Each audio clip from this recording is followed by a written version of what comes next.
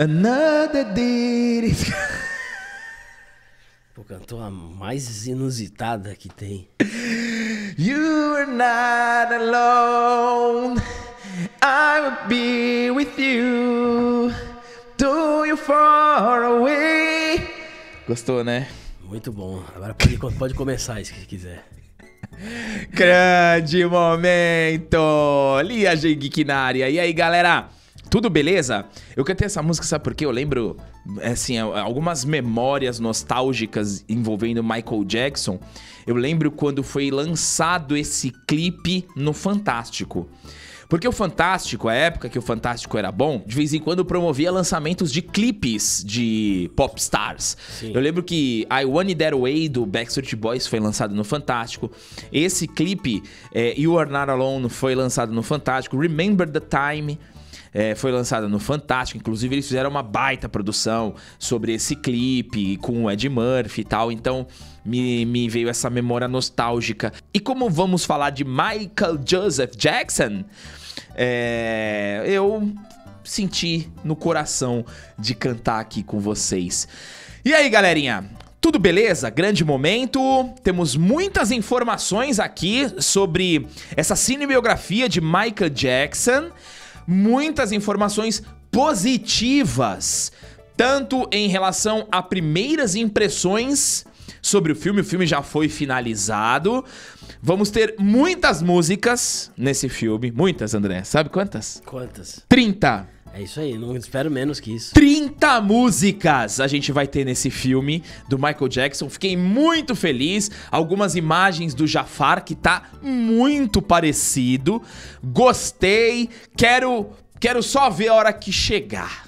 Já tá na hora de sair o trailer, né? Já tá na hora. O filme é pra abril de 2025.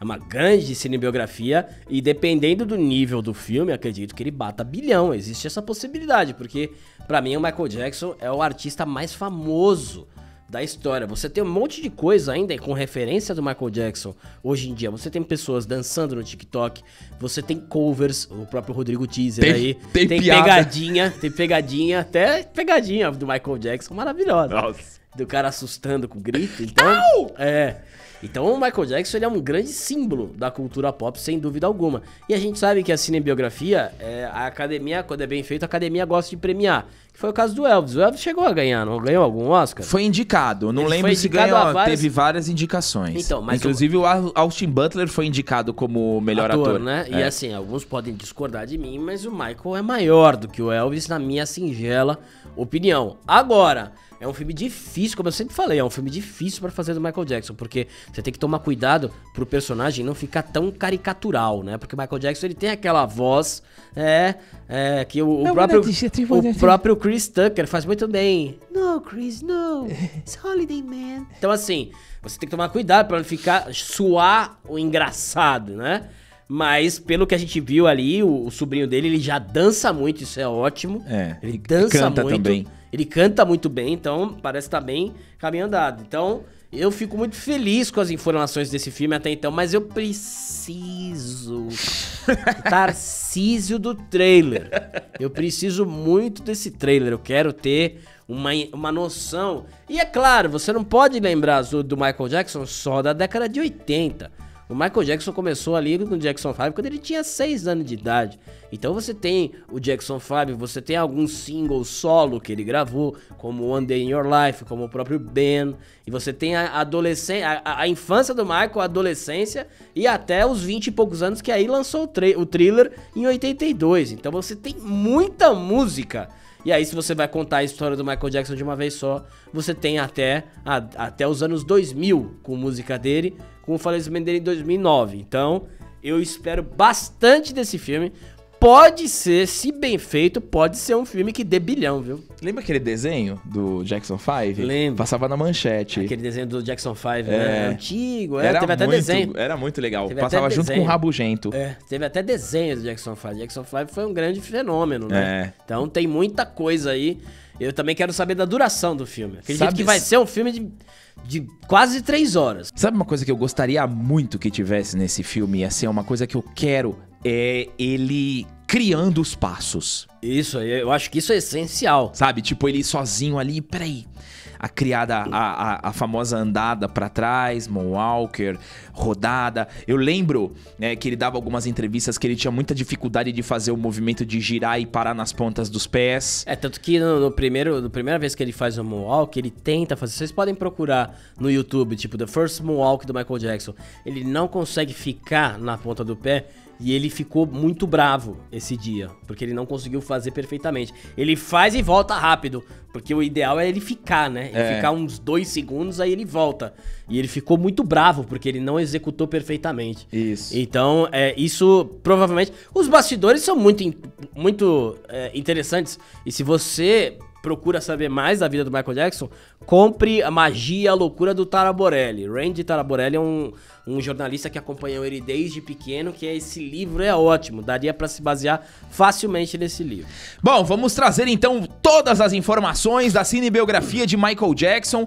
Se você é novo, seja muito bem-vindo, se inscreva no canal, dê seu like e ative o seu sininho. Se você já é um velho inscrito, toque aqui, dê o like, faça um comentário, ative o sininho e dê um pulo também na loja da Linhagem. Todas as camisas que usamos estão disponíveis na loja da linhagem.com. Se está frio na sua cidade, adquira os moletons da loja da Linhagem, www.lojadalinhagem.com. Se você precisa de dinheiro, fica até o final do vídeo que a gente tem uma dica especial pra você. Vamos lá, galera, filmagens concluídas. Já temos aqui o Jafar com algumas imagens muito boas. A pose tá incrível. A pose é interessante porque ele tem o biotipo.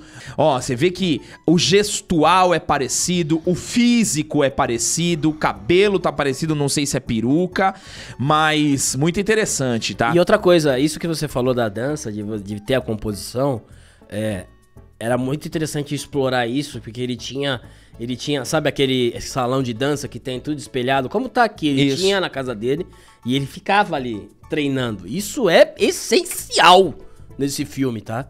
E isso é a composição das músicas. Então vamos à matéria aqui, galera, que tá lá no site da Linhagem, linhagemgeek.com.br. Por meio de seu Instagram, a JK Filmes anunciou que as filmagens de Michael foram concluídas. Isso significa que alguns materiais oficiais, como teaser e até trailers, podem chegar ao público em breve, tendo em vista que o filme estreia em março de 2025. A obra promete gerar uma grande repercussão. Estima-se que o orçamento seja em torno de 150 milhões de dólares. Caro, hein? Caro. 150 milhões é um bom dinheiro. Eu espero mais do filme depois desse orçamento. Quem dará vida a Michael Jackson será Jafar Jackson, sobrinho do ícone. Jafar também é cantor, mas fará sua estreia em Hollywood justamente interpretando o tio. Vamos agora sobre as primeiras impressões. A Universal apresentou uma prévia do filme biográfico de Michael durante uma Cine Europe em Barcelona, impressionando o público com uma cena do icônico vídeo Thriller. O produtor Graham King, que trabalhou 7 anos no projeto, revelou que o filme acabou de ser finalizado e está sendo editado pelo diretor Anthony Fuqua. Quem destacou a complexidade de contar a vida do rei do pop, mencionando que o filme incluirá mais de 30 músicas de Michael Jackson. Você sabe qual filme o Fuqua dirigiu? Protetor. É verdade. Então, assim, é um diretor, dia de treinamento, é um diretor bom, hein? Eu tô começando a criar bastante expectativa. E assim, claro, você tá fazendo filme do Michael Jackson, você precisa de música, né? Não tem jeito. Você tem que ter a música dele. E se você fizer, vamos ver como é que vai ser o sobrinho dele, né? Porque o filme é ele. Não tem jeito, né? O filme vai ser ele. E o comportamento do Michael, né? Porque o Michael era um empresário implacável. Ele era o cara que queria ser o número 1 de qualquer jeito. Ele queria ser o melhor. Então eu acho que se você pegar essa veia dele, é incrível. Eu sempre lembro da lembrança quando ele jogava, quando o Jackson 5 jogava, o grupo Jackson 5 jogava basquete contra o The Temptations, né?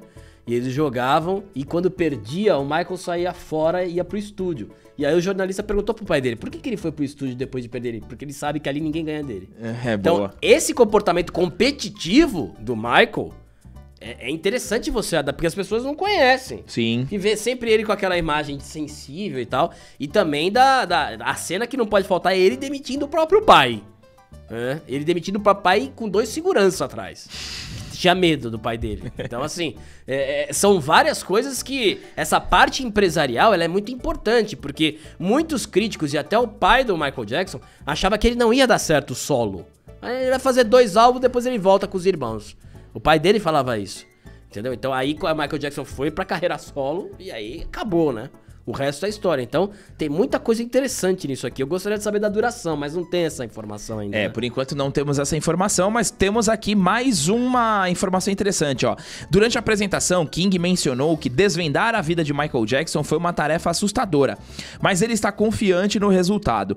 O clipe apresentado recebeu uma reação positiva, reforçando as expectativas altas para o filme. O filme Michael promete ser uma cinebiografia abrangente e emocionante do rei do pop, destacando momentos icônicos de sua carreira e incluindo um vasto repertório de suas músicas. Eu já vou dizer pra vocês que eu tenho certeza que eu vou chorar no filme. Eu também acho que eu vou. Esse é um filme que vai me balançar porque eu sou fã do Michael.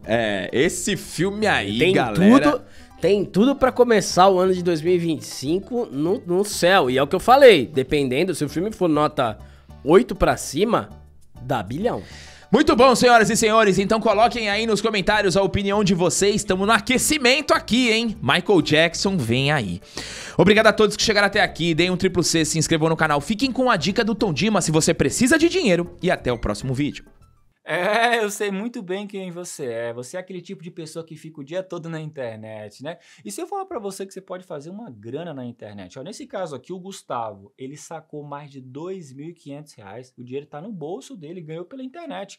Ó, a Mário mesmo, quando me procurou, só queria fazer uma renda extra de 500 conto e fez mais de R$2.700. Você que acompanha o canal da Linhagem Geek, essa é uma oportunidade para você fazer uma renda extra. Eu, Tom Dimas, eu vou te ajudar e é simples. Clica no primeiro link do comentário fixado desse vídeo, me chama no meu WhatsApp que eu vou te mostrar como funciona para você começar essa semana fazendo uma renda extra. Pronto, clica aí, estou te esperando.